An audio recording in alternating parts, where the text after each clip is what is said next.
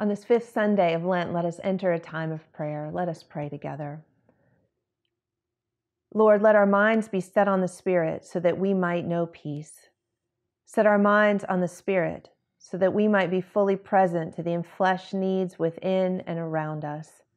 Set our minds on the Spirit so that we might remember all that Jesus taught us.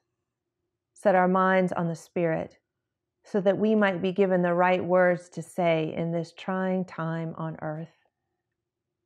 Lord, hear us when we send word to you that our brothers and our sisters are ill.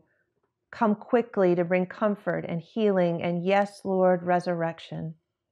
Lord, do not delay, because we know if you are here, we can endure. We believe you are the Messiah, the one who brings life abundant and grants life eternal.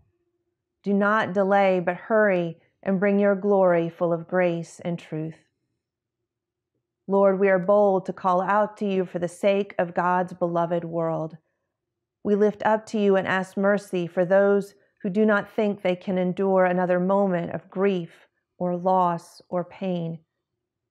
We cry out for divine discernment for our leaders seeking to stem the scourge of this pandemic.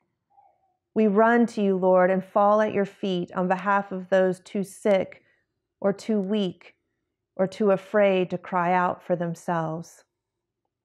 Lord, we hear you weeping with us. We know you too love those we love. We thank you for hearing our pleas for help and coming to our aid. We are grateful for your compassion and your care, for the gift of family and community, for the beauty of nature and the glimpses of Easter even deep in this season of Lent.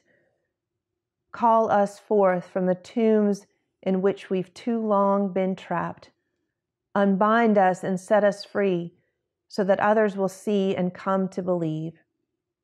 We pray in the name of Jesus Christ, the one who taught us to say when we pray, Our Father, who art in heaven, hallowed be thy name.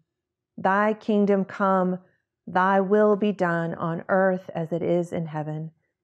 Give us this day our daily bread, and forgive us our debts as we forgive our debtors.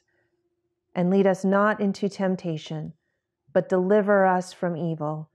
For thine is the kingdom and the power and the glory forever.